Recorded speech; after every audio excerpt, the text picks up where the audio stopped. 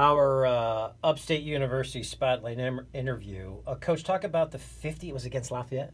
50 against Lafayette. 50. Yeah, unbelievable high school game, to be quite honest. So it was a pretty ugly, low-scoring first half. It was 27-23, and then I think both teams woke up a little bit and down to the wire, had our chances. Give Lafayette a lot of credit.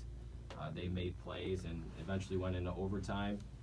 About halfway through the fourth quarter, my assistant Brett filled me in a little bit on how the game was going in terms of Aiden, and he